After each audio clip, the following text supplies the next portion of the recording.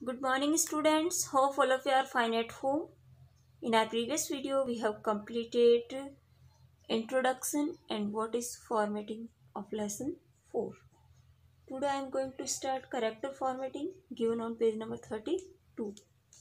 Displaying the text you have typed in a specific style is called character formatting. जो भी आप type करते हो वो डिस्प्ले होता है, वो कौन से स्टाइल में डिस्प्ले होता है? स्पेसिफिक स्टाइल में। और ये जो स्पेसिफिक स्टाइल है वो क्या कहलाती है? Character formatting. When you type the document, जब भी आप कोई डॉक्यूमेंट टाइप करते हो, the character used in typing, तो आप करेक्टर यूज करते हो टाइपिंग के अंदर। The text appear in a specific style and size, और जो आप टाइपिंग करते हो वो टेक्स्ट आपको स्पेसिफिक स्टाइल और साइज में अपियर होता है। Microsoft word has various features to change the appearance of your text, और माइक्रोसॉफ्ट वर्ड के अंदर बहुत सारे ऐसे फीचर्स हैं जिसके अंदर आप अपने टेक्स्ट के अपीयरेंस को चेंज कर सकते हैं।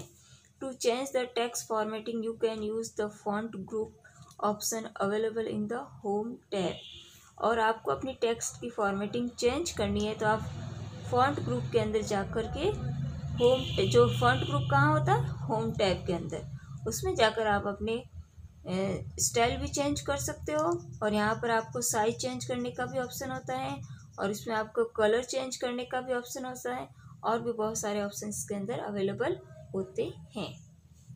Next, various text properties which can be set using font group are. Font group के अंदर आपको बहुत सारी टेक्स्ट प्रॉपर्टीज होती है जिसे आप यूज कर सकते हैं। फर्स्ट है font. You can select a font type from the font list. By default, your text is displayed in Calibri font. आप फॉन्ट ग्रुप के अंदर जाकर अपना फॉन्ट का चेंज कर सकते हो, जो कि यहाँ पर आपको सबसे पहले कैलिब्री के रूप में शो होता है। फिर आप यहाँ पर जाकर अपना फॉन्ट का स्टाइल है वो चेंज कर सकते हो। तो चेंज करने के लिए क्या स्टेप फॉलो करने पड़ेंगे? To change the text font, first click on the down arrow of font list box to select the desired font type. आपको सबसे पहले क्या करना पड़ेगा? फॉन्ट लिस्ट के अंदर जाकर डाउन एरो पे क्लिक करना पड़ेगा। ये फॉन्ट लिस्ट है, यहाँ पर आपको डाउन में एरो शो हो रहा है, इस पे जाके आपको सबसे पहले क्लिक करना पड़ेगा। फिर आपको ये सारे फॉन्ट्स यहाँ पर अवेलेबल हो जाएंगे।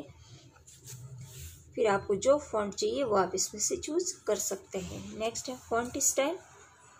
You can apply the special formatting to your text like bold, dark and text. आप अपने टेक्स्ट को डार्क करना चाहते हो तो आप कौन से स्टाइल अपना सकते हो? Bold, italic, slanted text. आप अपने टेक्स्ट को स्लांटेड स्टाइल में टाइप करना चाहते हो तो आप इटैलिक ऑप्शन को चूज कर सकते हो, और underline.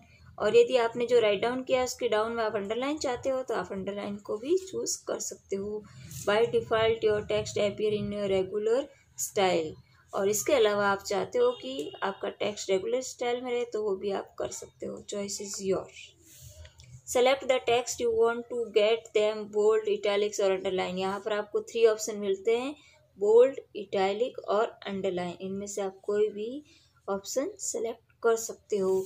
Select one of the following buttons. इन तीनों में से आप कोई भी वन बटन सेलेक्ट कर सकते हो। To remove the bold, italic or underline style, select the text and click again to the respective button. और आप इसको वापस रिमूव भी कर सकते हो, और रिमूव करने के बाद जो पहले आपकी टाइपिंग चल रही थी वही चलेगी। Today we will do up to here only. Tomorrow we will continue further. Hope this is clear to you all. If you have any problem, then you can revert back in your group or call me personally between 8 to 1. Thank you.